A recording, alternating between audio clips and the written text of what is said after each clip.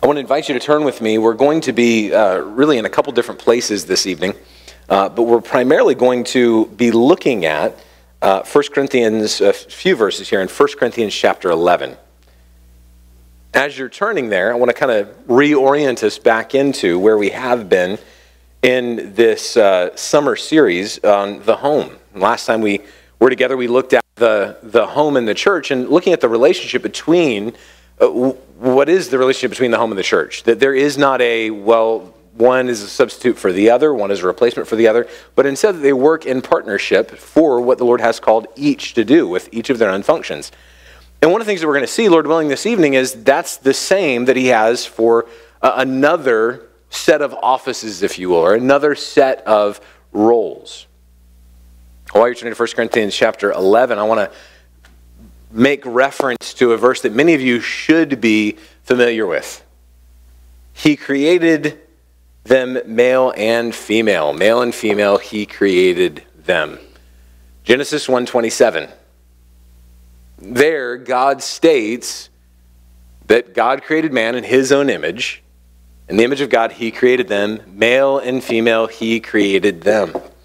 These distinctions, maleness and femaleness, are real. They're by design.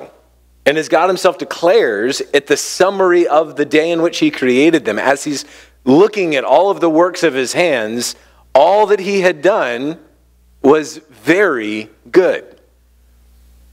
I remember the first time I taught on biblical masculinity and femininity at the school at CCA. One of the things that was just beginning to pick up a little bit of steam in terms of mainstream cultural exposure was some of the transgender insanity. It was this picking up sort of a public acceptance to some degree, and especially the teenage level, the middle school, high school level, there was a greater level of, that should be treated as normal. Not within necessarily the student body, but all of their peers. All of the media that they're exposed to. It was a gentle conditioning that was beginning to start to say, I mean, really, is there such a thing as maleness and femaleness? Aren't these things all just cultural constructs? Aren't these things all just, stuff that's been picked up through the ages, especially if it's coming from an evolutionary mindset? There is the idea of that, this is just stuff that we accumulated at particular points of our evolutionary development, but we don't need those anymore. Or it's a social evolution that's a carryover from days when there was these necessities, but we don't have those anymore. We have microwaves today, so we don't need all of these, toxic masculinity. And we don't need all of this other kind of femininity. And all of these things had sort of a cultural moment of confluence where all of them are coming together in this perfect storm right in the mid-2010s, where all of that is beginning to kind of explode. And I remember standing in front of a classroom of probably 20 or fewer high school students and talking about, all right, let's talk about the fact that there is such a thing as righteous masculinity. And how for a huge demographic of our society, a huge age demographic of our society, those terms really don't have any content. I thought as I was preparing for this evening, there's going to be, across this sanctuary, there's going to be those who, when they hear the term masculinity, have a whole lot to kind of fill in that category with. But then there's going to be a whole other swath within this room tonight who are going to hear righteous masculinity and be like, I know it's a thing, but exactly how I would label that, what that looks like, I know that it's there, but it's a little nebulous. I could probably tell you a lot of things that it's not. I could probably tell you the caricatures of what effeminacy in our culture looks like. Not femininity, but effeminacy, this sort of embracing of feminine qualities that we would say, well, those are sort of anti-masculine. But would we be able to, in particular, going to the abiding standard of God's word say, this is masculinity, this is femininity. Because there is such a thing. And let's also be clear about the fact that there has been so much unnecessary, we're going to talk about the necessary side of this in a minute, but there has been a lot of unnecessary cultural baggage associated with both masculinity and femininity that sometimes we feel insecure with, well, I mean, what exactly is that? How much of that is just cultural trapping that got shoved in there at some point, and how much of it is legitimate? How much of it is, again, the caricatured version versus what really should be in there? But before we get into a lot of the distinctions and the very specifics of, okay, well, this is what God says about these things, I really believe that we have to lay a foundation. And even if you would say, I'm part of that group in here this evening who would say, no, I've got a really solid category of biblical masculinity and biblical femininity. Even if that's the case, what I want to do is I want to make sure that we lay the foundation for the need to have those categories well defined. Because even if you might possess them, the world and the society in which we live, they do not possess a well-defined category for those things. They do not possess a well-defined category for what is righteous masculinity, what is righteous femininity. There's such even a attitude and a stigma around the idea of, well, masculine or feminine as something that's not a pejorative, that's not a, well, we're talking badly about that thing. It's not a derogatory term. To call something masculine and mean it as a compliment is something somewhat foreign to the world and society in which we live. To have a, well, they were very feminine and mean that as a compliment for a woman is actually something a little bit, I mean, are we allowed to say that? Is that something that would be a acceptable category to have these days? But when we come back to Scripture, one of the things that comes so plainly to the light is that Adam and Eve, our first parents, man and woman. In fact, Eve doesn't even get her name until the end of chapter 3. The man and the woman, they have distinct design. They have distinct roles. They have distinct functions. And they have distinct glory in their creation. One of the things that is, again, a necessity of our age is to say maleness, femaleness, masculinity, femininity. Those are by design and they're good. They're good. You know, there's a lot of things that we would think like, that kind of goes without saying, right? But this, in our age, is not one of them. You who are parents in this room, especially with young children coming up, this is something that you will need to instruct regarding. That masculinity in men, femininity in women, those are good. They'll have to be actively instructed in their lives because the world in which we live does not have that as a common viewpoint. That is not something that we have as a just cultural norm of, well, yeah, that's how things are. We cannot assume that that's just something that people think. We also cannot be silent about it. We cannot just say, well, people, that's a touchy subject. We're just not going to talk about it. We're just going to kind of do our thing. And when this other side is promoted, I'm just not going to say anything about it. Now, I'm not saying we need to be abrasive necessarily. I'm not saying that we need to at every point sort of have on our, scope something to say, oh, this person, they disagree with, I'm going to go hit them with the truth. That's not what I'm saying. But we do need to have a readiness to say, no, I know this well from God's word and biblical categories. what is manhood and womanhood? These distinctions are under attack. And our world hates that there is any kind of distinction along these lines. We've moved in the last 60 years in particular from rampant feminism to say, man, there is such a thing as masculinity is bad and needs to be, if not equalized, subordinated to feminism. And feminism, not femininity, but feminism as an ideology. To now we're in an age of promoting and promulgating, spreading the idea of, no, androgyny is best. The idea that there shouldn't be any distinction. There shouldn't be any discernible difference between men and women in the way that they behave, the roles that they function in any sort of capacity. There should just be this absolute level field in everything. And Scripture doesn't hold to that. One of the things that I think we can very easily do, and again, we're going to touch on this a little bit more in a moment. One of the things that we can very easily do is get on the cultural bandwagon about something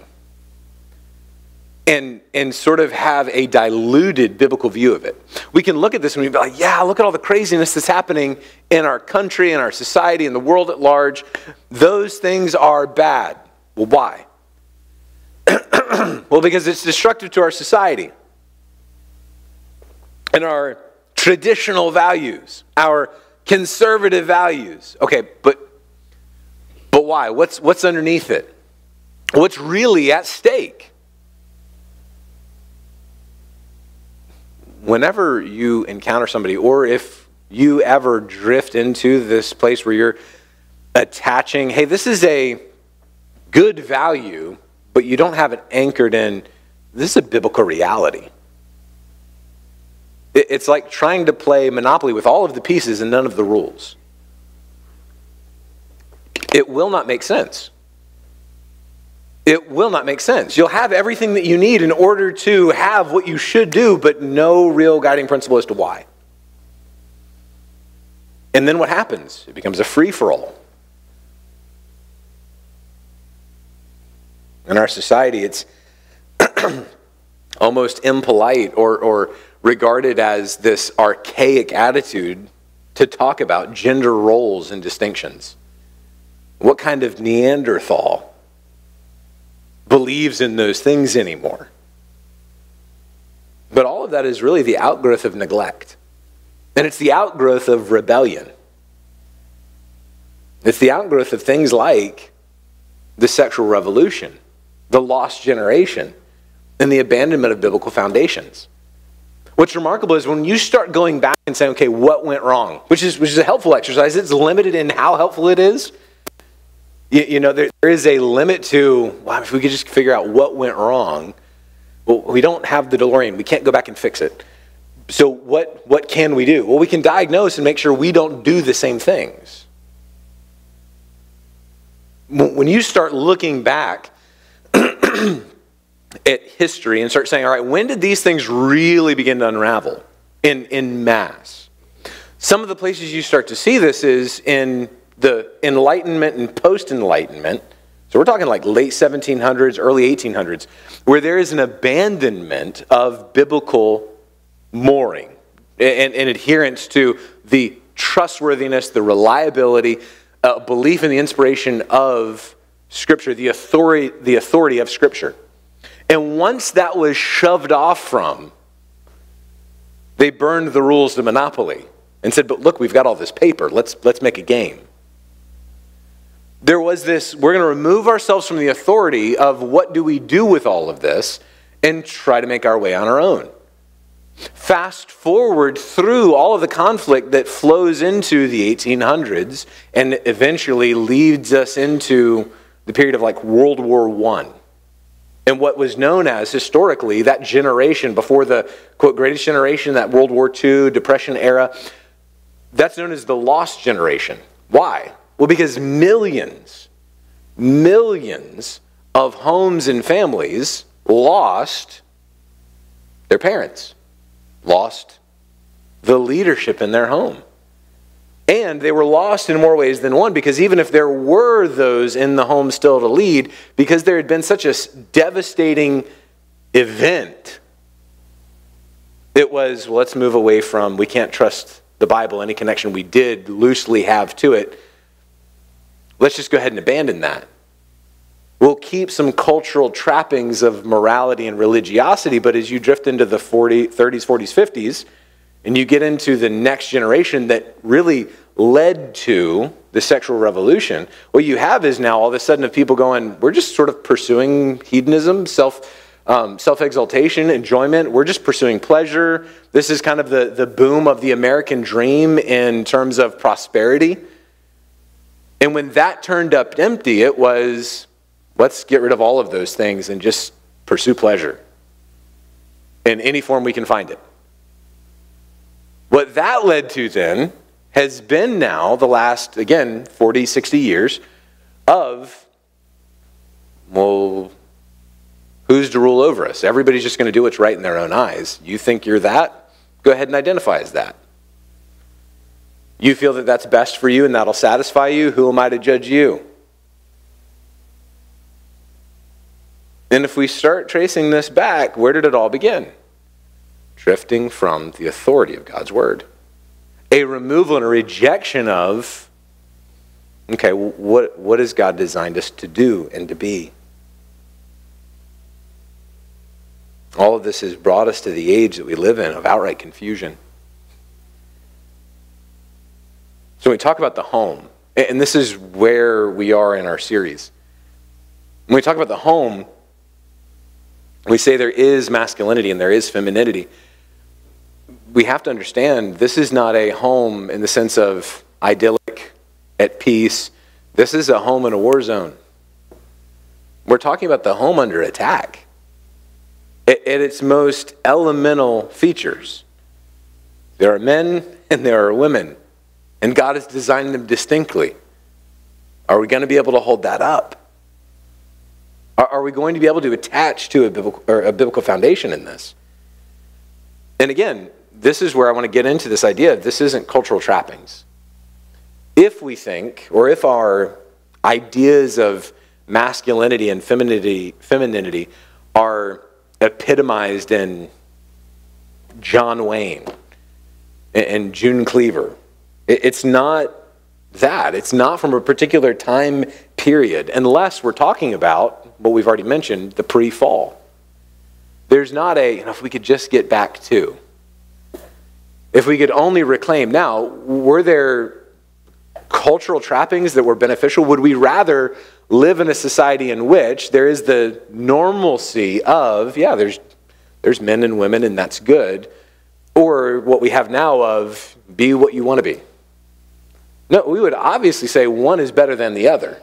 However, apart from a biblical foundation, neither will last long. Neither will last long. Both are self-destructive. They implode because they can't bear the weight of the things that they're dealing with. And I said in particular, it's not culturally defined exclusively. There are cultural norms.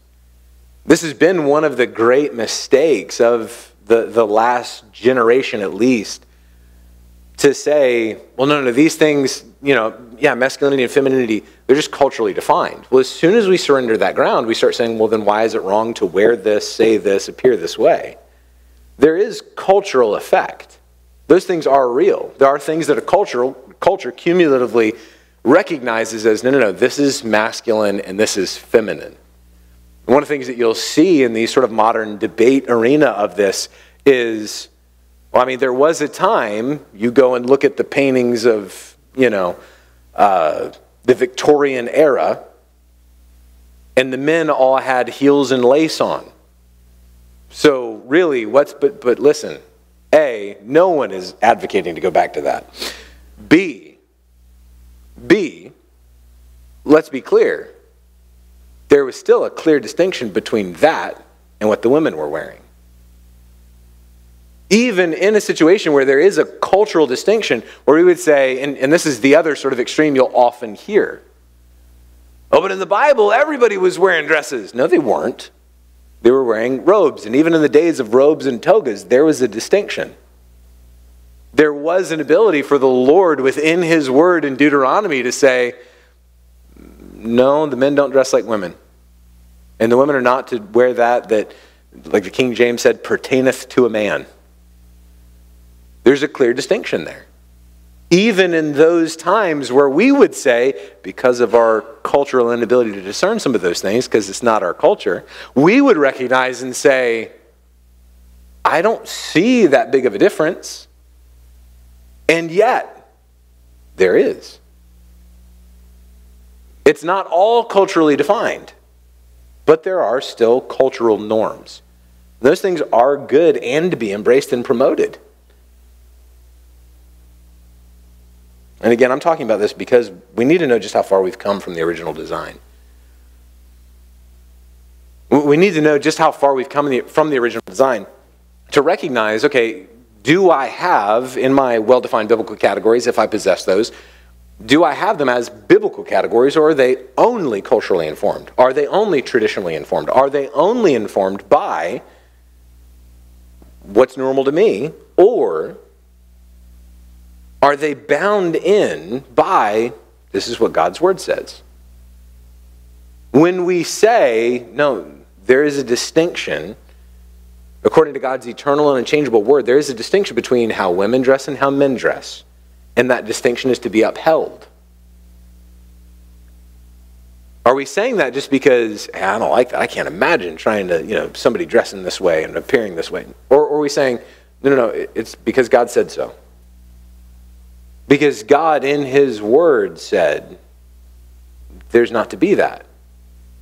Even elsewhere, places we're not even going to look this evening, but across God's word, it'll say things like, those who are effeminate. Very unique thing that Paul is discussing there in 1 Corinthians when he says this.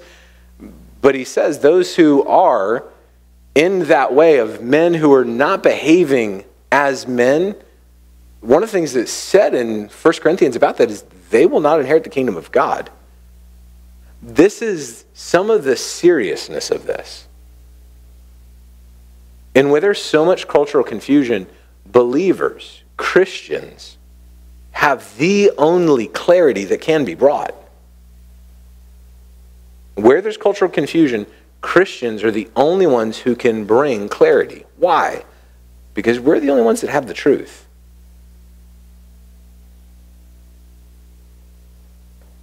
Again, in the series, we're dealing with this in connection to the home for a couple of reasons. One of them I've already alluded to. Number one, future men and women are being brought up in the home. Future men and future women are being brought up in the home. One of the first times I encountered that idea, my wife and I were very blessed when we first got married, before we were ever in a place where we're like, man, we're so excited about having children. Well, we're still looking forward to that and saying, but that's down the road. Very early on in our marriage, we had someone exhort us and instruct us according to the idea of you should raise your children with the future in mind. What's cute today is not cute 10 years from now. The behaviors that you think are, well, that's not a big deal now, when they're big, no, that's a bigger deal. So you parent with the future in mind. But I had never really connected this dot until about the year before my son was born. And I was reading a book, the title of which was actually Future Men. And it was the idea of the little boy that you have, the little girl that you have, is a future man or future woman. And you have to raise them with that in mind. That idea of what are they idealizing now? What are you indoctrinating them in now of, hey, this is valuable? Because one day they will be a man or a woman and they will say, and these are the values that I was equipped with. This is what my pockets were filled with of truth. Future men and women are being brought up in the home. And secondly, husbands and wives are men and women. Which again, there's some things that you just wish you didn't have to say. But here's the reality of our cultural moment. Accordingly, men and women should do the jobs of husbands and wives in manly or womanly ways, respectively. And if we don't know how to do that, singularly, we're going to talk more about that, which, by the way, that is a word. It didn't autocorrect. Then we certainly won't know how to do it together. When we consider the uniqueness of oneness and the helpmeet nature of the marriage relationship, we should have an idea that if we don't know what role we're supposed to play, it will only cause confusion and distortion. And I use that imagery on purpose. Our children's curriculum for the summer, looking at God's perfect design. This is what our kids are learning on Wednesday nights. One of the things that was prepared for that says this: marriage was designed by God like a play. The husband and wife each have a part in this play as a character in God's work of redemption. In this play, the husband would play the role of the Lord Jesus. The wife would portray the role of the church. Together, through their lives, they would show just how the Lord Jesus Christ loved the church and gave himself up for her, and how she loves and submits to the Lord Jesus Christ. In order to show this work rightly, men and women must know their parts. We have the script, the way the play is supposed to function in God's word. When we obey it and live according to it, we're able to show God's wonderful work of salvation and sanctification. When we do this, he receives glory. If we don't know the part that we're supposed to play, it's just chaos and confusion.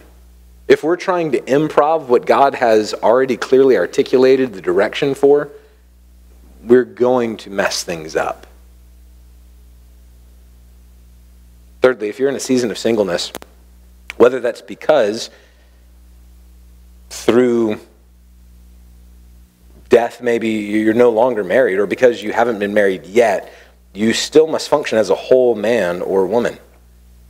These things are not without their drawbacks, these seasons. When we lie about life and say, hey, there's no difference between being a single man and a married man in terms of the way that you're going to behave or the value of them. Listen,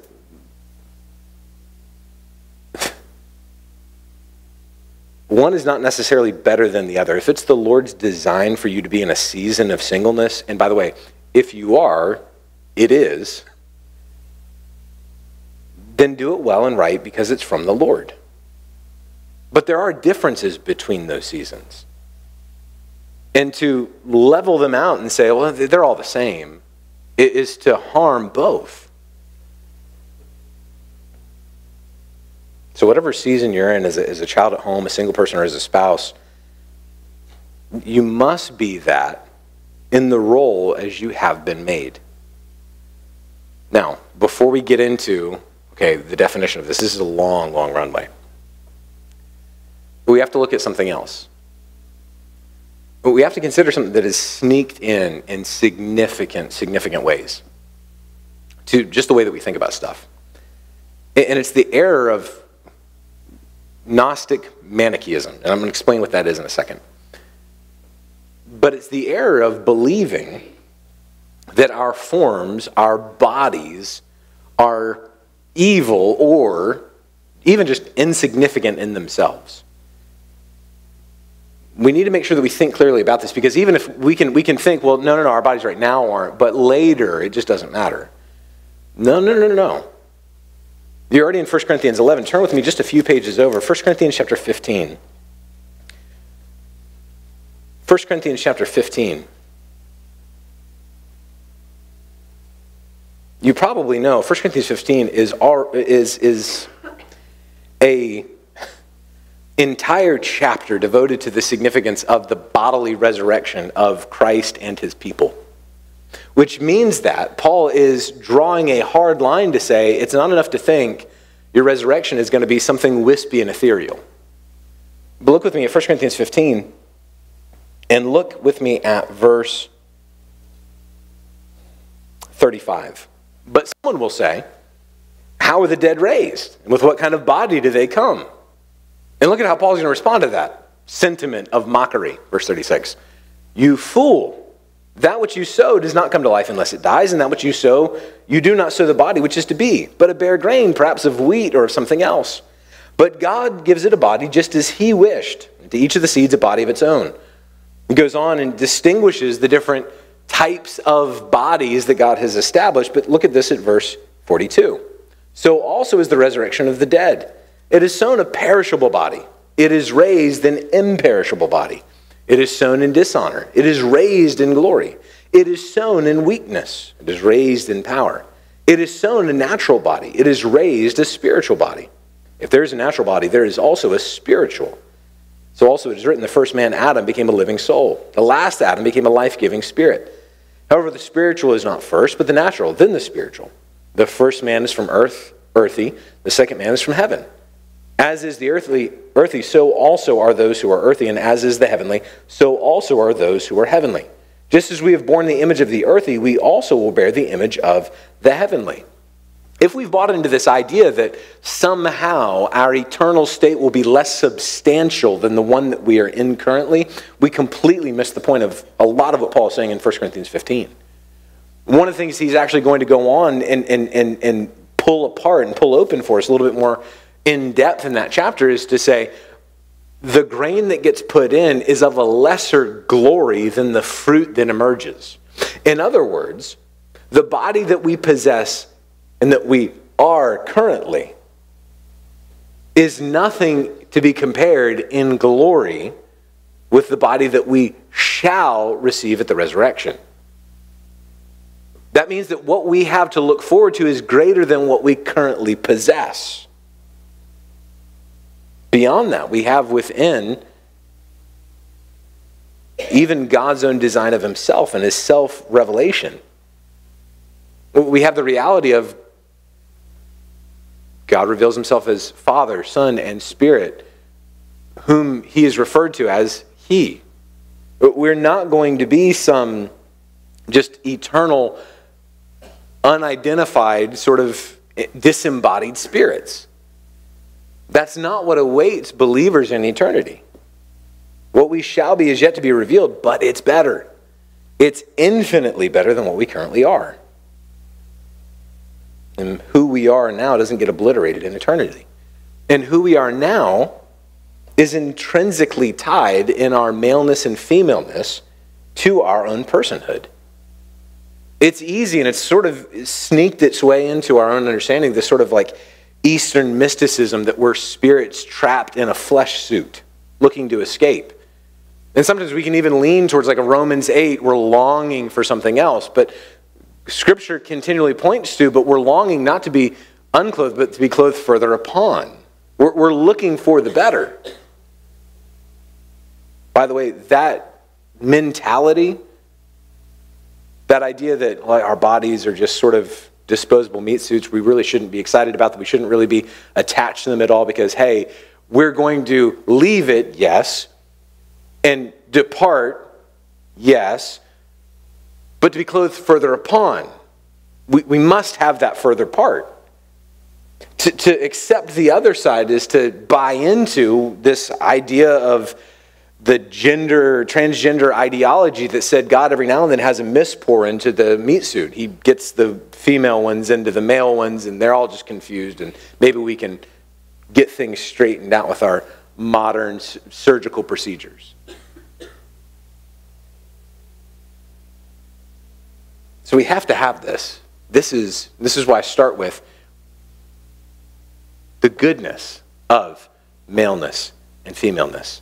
The goodness of how God created us. Now look with me at 1 Corinthians chapter 11. I want to begin in verse 7. Now, the section that this is in, Paul is giving directions for how the body ought to conduct itself while it's gathered. And there's a lot that's going on here we're not going to get into. There's stuff in here we're just not going to touch tonight. We don't have time. And I have no intention of looking at. But verse 7 in particular, Paul gives the reason for why, as men and women gather, there are distinctions in their roles as they gather. Verse 7, for a man ought not to have his head covered, since he is the image and glory of God, but the woman is the glory of man. Now, let's just sort of leave this first part here and say this is talking about exactly what we are. The distinctions in roles between men and women. That there is a distinguishing mark, which by the way the text goes on and talks about it's her hair, okay? So we're moving on. the first thing here is there's a distinction, which again, in our moment of cultural chaos, it's kind of all up for grabs. Why can't a woman be a pastor, a preacher, a fill in the blank? Because God's word said there's distinctions. Because God's word, not just in one verse, but across the pages of Scripture, says there's distinctions in function. That's where we're going to leave the first part of this verse. But what I want to key in on here is this idea of since or because he is the image and glory of God. To begin with, as we look at biblical masculinity, man as the image and glory of God. John MacArthur says on this text, the male was given the dominion and authority over God's created world and is by that fact the glory of God. I'm not going to take the time. We're running out of it very quickly tonight. It's just moving fast. I don't know what happened. But all the way back in Genesis, and we should be familiar with Genesis. We should be familiar with those foundational portions of Scripture that teach us so much. We saw even just in 1 Corinthians 15, Paul makes reference to, as it was written, this is how God created Adam. As we get further into the book of Romans in the months and years to come, we're going to come across where Paul makes reference to, and this is what happened with Adam. And if we're going, I'm a little fuzzy on that, we're going to have a hard time with it.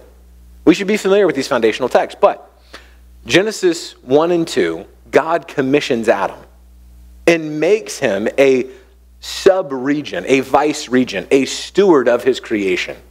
He's going to rule over his creation, but not ultimately.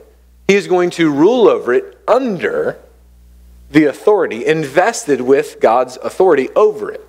That's what's taking place, and we've talked about this in the past. That's what's taking place in the task of naming the animals. That was a form of exercising authority. And God is telling Adam when he's saying, hey, name all the creatures, he's saying you're going to have the authority over them. So as a foundational understanding of biblical masculinity, we need to recognize man as the image and glory of God. And I want us to consider this with three headings, three categories. We're going to work through them very quickly. First of all, made as a leader. Man is made as a leader. Secondly, man is made as a servant. Man is made as a servant. And by the way, biblically defined, these two are not antithetical. These two are absolutely so intertwined and harmonious. And finally, man is made as a worker. And all of these have the responsibility under the headship of Christ. All of these have the idea of responsibility under the headship of Christ. The first one, made as a leader. One of the things that God does in particular in establishing man as, in this function, this role as a leader, he's called men to be the leaders in the home, in the church, in the jobs that God has given them. He's called them to be the leaders, to be exercising authority, but also to bear the weight of that authority. This is not a tyrannical rule. This is not a, well, I'm the boss, I'm in charge, therefore you must. Instead, this is the responsibility of carry the weight of leading the way. The book that the men received is the men's conference book in the Christian home. One of the ways that this talks about this is that the man has the responsibility of setting the pace, setting the priorities, and I forget the third one because it's not my notes, but in establishing what does it look like within the home. That's the role of the husband in his leadership role in the home. Within the church, there's a biblical category, a biblical qualification of male leadership. This is not excluding in the sense of, well, women just aren't up to snuff. No, that's not the idea at all. What's in Scripture? Instead, what we see is, no, this is a task, a burden, a labor that men have been outfitted for, and in respect and honor of the ladies, of the women, of the, as Scripture defines it, weaker vessel, they're not going to be saddled with that responsibility as the normal function within the home of leadership. And within the church, there's not really a category for it, and we're going to have the women leading in this. Instead, there is a function of women having a role, and we're going to see this in just a minute within biblical femininity, made as a helper, made as a servant, and made as a keeper. But for the men, there is this leadership that's issued to men that's in particular perfectly portrayed and modeled by the Lord Jesus himself. The sort of leadership that men are to portray is the leadership that Christ portrayed himself, which is one of the reasons that we have to move directly from leadership into service. Because Christ's leadership was a leadership in the service of others. Being a leader in the kingdom of God means taking on the responsibility of serving first and most. That's why we say in particular that this leadership is not tyrannical in its function. And by the way, it's also not merely I'm going to do and hope people follow. There's also the directing and guiding in this is how we're going to go. This is how we're going to accomplish these things. This takes us into this idea of men being a servant. Because this is always done for the benefit of another. Think of how Christ defined his own ministry. Mark 10:45 is one of the key texts on this. The Son of Man did not come to be served, but to serve, right? And to give his life as a ransom for many. One of the reasons that's so significant, one of the reasons that's so important is that we need to understand that our leadership and our service is specifically a service that's geared towards the benefit of others. Think about how Christ even defined his own relationship with his Father, the one who had authority over him. I don't do those things that please myself, but only those things that are pleasing to the Father. This takes us into that third category, the man's role as a worker. When God first made Adam in the garden, he gave him a job to do. He gave him a job to do. That job in particular was good. Remember, at the end of all that God does in creating man and woman in the garden is, he says it's very good. The task that we've been given to cultivate and to keep, to grow and to protect, to provide for, this is a good labor. That means the responsibilities that God has given to men are to be rejoiced in. It's a humble, glad assumption of God-given responsibility, to borrow from one pastor. Next, and again, we're flying through this, biblical femininity. Back in 1 Corinthians 11:7, the man is the image and glory of God, but the woman is the glory of man. MacArthur, again on this text, says, man is both the image and the glory of God, while woman is only the image of God and not the image of man. And the glory of man, not the glory of God. The point is that man shows how magnificent a creature God can create from himself, while woman shows how magnificent a creature God can make from a man. Another theologian, Charles Hodge, says this: the only sense in which the man, in distinction from the woman, is the image of God is that he represents the authority of God. She is not designed to reflect the glory of God as a ruler. She is the glory of the man. She receives and reveals what there is of majesty in him, which, by the way, lest we start thinking, well, I don't like that, understand that's another responsibility. That's another layer of that burden of, and whatever glory there is that the woman will have, it's going to be derived from whatever glory the man has. That's a burden and a responsibility. He goes on to say it this way. This was so helpful in understanding this. She always assumes his station. She becomes a queen if he is a king, and manifests to others the wealth and honor which may belong to her husband. This is that idea of, starting here, that biblical femininity is made as a helper. Lest we think that this is somehow like a derogatory, just little helper kind of idea. One of the things that's so wonderful about this is that God is described with this exact same language many places in Scripture. The role of the helper is one who beautifies and gives completion to the work. Women make the task given by God better through their godly service. This is not some diminished thing. Instead, it is all of the enhancement. I think this is another really helpful understanding that we have to connect with this. When God saw that something was not good in his creation, he made woman as the answer. Which takes us into this idea of the woman's role as a servant. Women have a special job of bringing a sweet completion to the task they engage in. Godly women in Scripture are portrayed as a support and blessing to those who they are partnered with. In particular, think about that in connection to like Proverbs 31. That her husband's heart trusts in her. Why? Well, because of all the things that precede that description. For godly women, this role of helper will require submission to godly authority. As the man is submitted to the authority of God, so the woman is to be submitted to God and those who have protective authority over her. She's free from the burden of leadership and free to live in the blessed protection of the men in her life. Now, at different seasons, that's going to look different.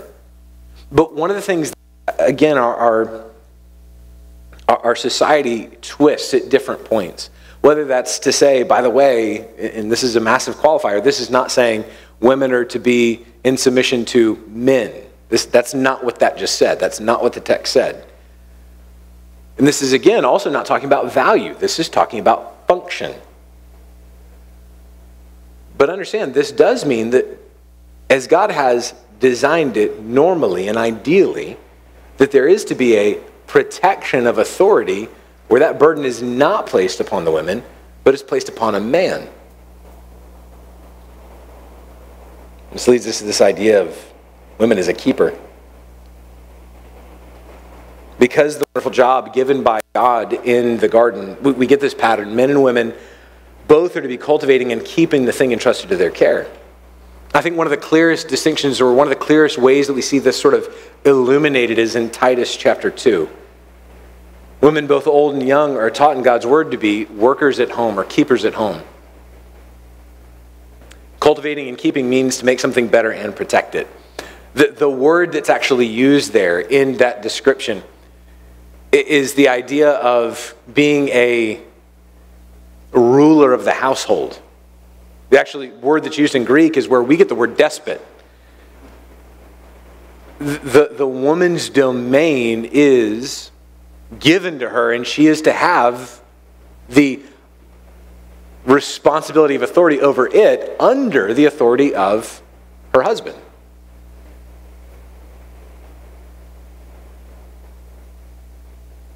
One of the things that means is that women have been gloriously given the task of making better and protecting their home. And again, these are good. One of the things that we ought to recognize is whenever we hear things like this and we have any kind of a revulsion to them, any kind of like knee-jerk rejection of them and go like, I don't know about that, or that doesn't sit right with me. One of the things that we ought to do is say, okay, according to what in God's word do I not like that? Or is this because I was just brought up differently? Or because I've always been informed of things this way. I was taught never to hear that, abide by that, take that, think that way about myself, think that way about my role, think that way about my daughters, think that way about the women in my life. Or the men, the same thing. If there's I just don't like that. That doesn't sit well with me. I'm uncomfortable with that kind of thing. What we have to do is we have to take a step back and say, by this standard, I reject what I just heard. Not, well, I don't like that. If we find something in here that runs contrary to these descriptors, then we don't do them. But if instead something rises up in us and we're just like, that's uncomfortable.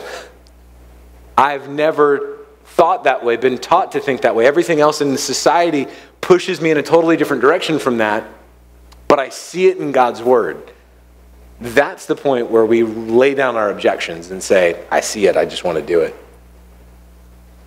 Now, we're going to look at this, and we did look at this previously, and we looked at the church and the home. We're going to look at this more as we move forward in this series through the rest of the next several weeks. But one of the things that inevitably comes up at this point is, okay, but what does this look like in the day-to-day practicality? And that's where I would say the church finds one of its most significant functions. This is where the church and the home are so significant in the formula of, okay, well then how do I do that? If I want to be a biblical man, if I want to be a godly man, and I want to fulfill the roles that have been given to me, how do I do that? Well, one of the first arenas in which this is to be instructed and modeled is the home. And, disclaimer, every home will do it imperfectly. Every home will do it imperfectly. And, as we looked at within the relationship of the church and the home is not the only component in this formula. There's also the instruction primarily and the modeling within the church. That there would be instruction from other godly men of this is how this looks. That's the pattern set out for us in Titus chapter 2. So there's no space for, I never had anybody teach me this growing up. Welcome to the church. I never had anybody show me how to do this. Welcome to the church. And within the church, if you say, I've never seen anybody do this in the church, look at the text. And then let's do it together. And through the one another's, we'll be ironing out, okay, how should we do this? How should this go about? If we look and say, there needs to be a pattern and instruction for how does this look for me to function as a godly man or a godly woman, I have to be portraying this in my home first before I can legitimately be doing it within the church. This is so critical. It's not an either or. It's a both and.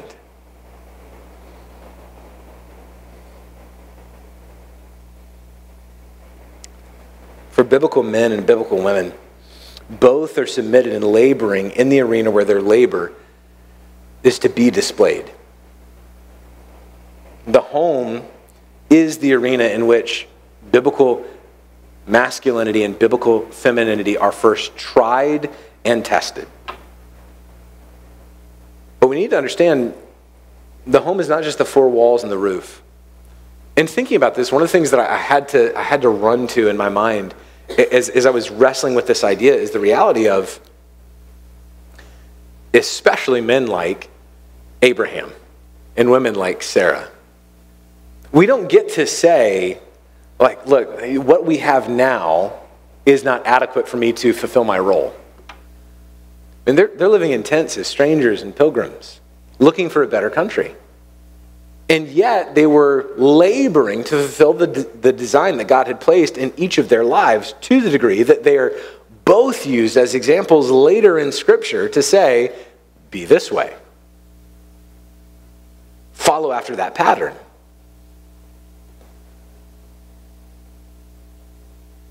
The arena where our masculinity or femininity is displayed is the arena of cultivation that you've been placed in and charged to keep. That's why I say if it's a season of singleness, labor to be a godly woman in that arena, in that season, in the fullness of whatever that looks like at this season of your life. If it's a season of marriage, labor to be a godly woman. And by the way, we tend to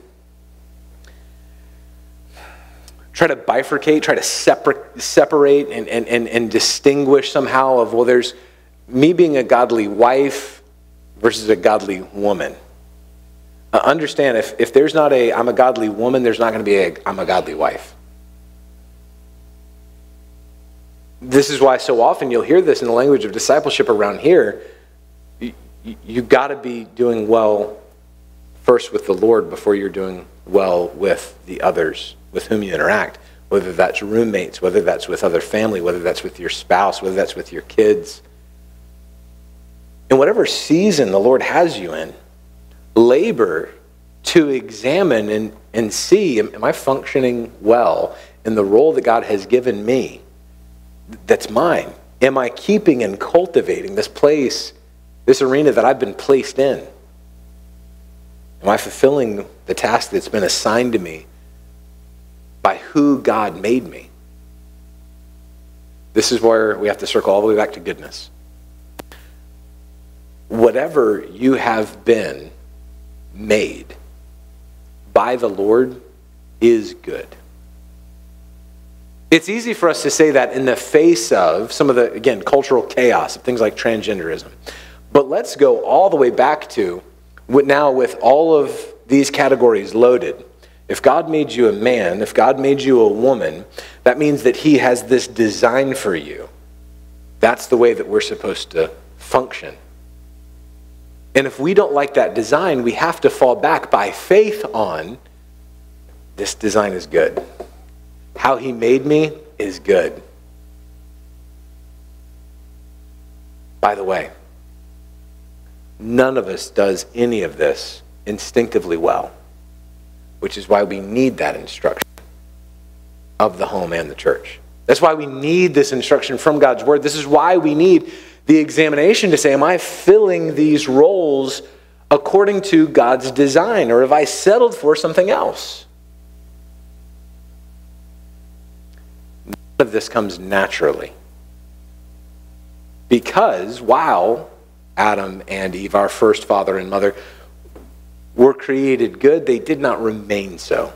And in their sin, they took all of us with them.